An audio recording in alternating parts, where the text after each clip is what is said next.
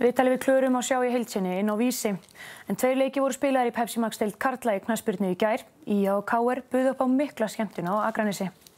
Markalaust var í hálfleik á Akranesi eftir 4 fyrir hálfleik. Steinar Þorsteinsson kom sínum mönnum í forystu strax í upphafi síðari hálfleiks, en þeir í forystu héldu þeir skammt því gestirnir skoruðu eftir þunga sókn aðeins 4 mínútum síðar. Boltinn datt þá fyrir fæturnar á Aroni Bjarka Jósepssyni sem kom boltanum í netið. KR hafði góð tök á leiknum í síðari hálfleik og náði forystunni þegar hálftími var til leiksloka. Kristján Flóki Finnbogason potaði boltanum inn eftir góðan undirbúning Kristins Jónssonar. Umdeild vítaspyrna var dæmd undir lok leiks. Dómari leiksins taldi Skagamenn hafa brotið á Óskari Erni Haugsyni. Pálmir A. Pálmason fór á punktinn en spyrnan í honum afleidd. IA sótti grimmt undir lok leiks og urðu mikið læti í uppbótartíma en mörkin urðu ekki fleiri og KR fagnaði 2-1 sigri. HK sem vann KR 3-0 í síðustu umferð bauð ekki upp á spennandi leik gegn Val í Kórnum. Patrik Pedersen kom gestunum í forystu á 18. mínútu, hann tvöfaldaði forystuna skömmu síðar og á 38. mínútu skoraði hann 3. marki úr vítaspyrnu. Þrenna á 20 mínútna kafla í fyrri hálfleik. Vítaspyrnan setti síðasta naglann í kistu heimamanna. Leifur Andri Leifsson reyndist brotlegur inn í teig og uppskar beint rautt spjaldi í kjölfarið, svo HK voru 3-0 undir og manni færri allan síðari hálfleikinn. Leikurinn róaðist þó til muna. Valsmenn bættu við 4. markinu undir lok leiks. Birkir Heimisson skoraði þar lokamark leiksins í öruggum 4-0 sigri Vals.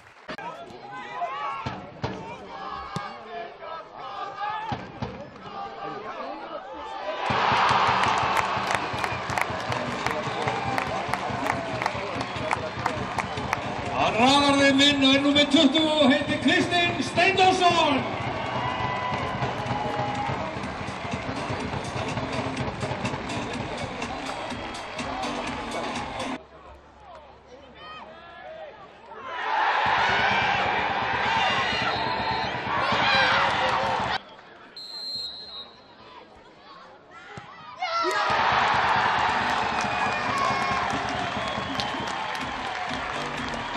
Númer 9, Thomas Mikkelsen.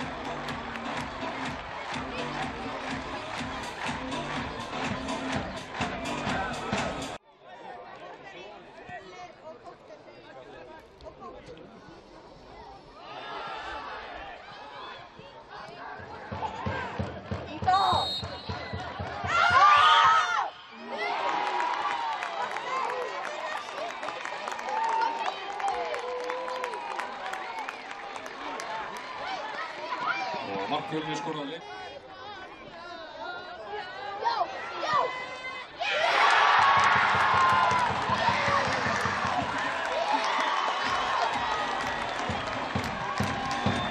Númer 11, Gísli Eyjólfsson.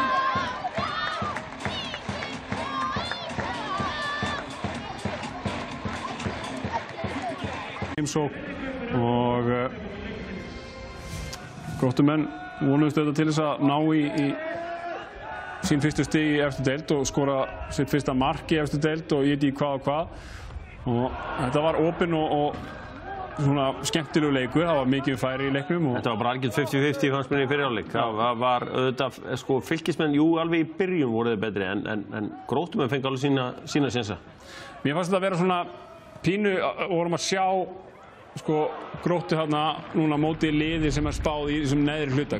Hversu mikið erindi eiga Gróttumenn í það og mér fannst þetta að vera svona smá test af því. Hér sjáum við vítaspyrnu sem dæmd á Hákon Markmann að við höldum með annarkvort það eða hendi því að það voru 2 atvik sem að Fylkismenn ræddu við dómarnum. Hann að dæma Hákon sko. Sjáum þetta hér. En þetta er bara brot. Jú, oft hefur nú ekkert verið dæmt á þetta. En Valdimar er dálítið heppinn í vítinu sko. Hann bara hamrar þessu út í hornið og Hákon les hann. Hann vítið fast og örugt. Valdimar Þór Ingimundarson með mark og þetta kemur á 62. mínútu. Hér er svo Gróttumenn í sókn og hér fá þeir svo dauða færi Pétur Theodorinn í teignum. Nær ekki að teygja sig í boltan.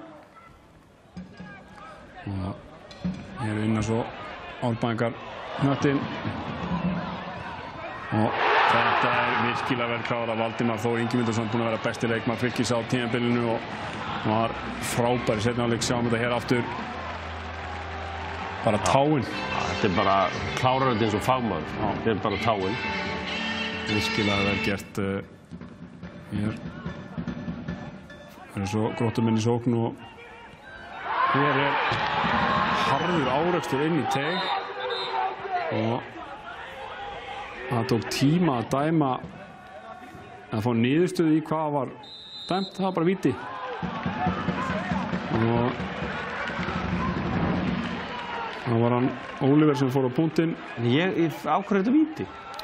Það góð spurning. Og Oliver Dagur Tólasvíðs á punktinn en Arnór Snær í markinu þarna hefði Oliver getað skorað fyrsta mark Gróttu í efstu deild en það gekk ekki. Nei, hann las það bra. Og enn eitt víti í leiknum. Kári kom með 4-5 víti úr þessum 3 leikjum í kvöld. Merkilegt. Skulum fara í viðtöl.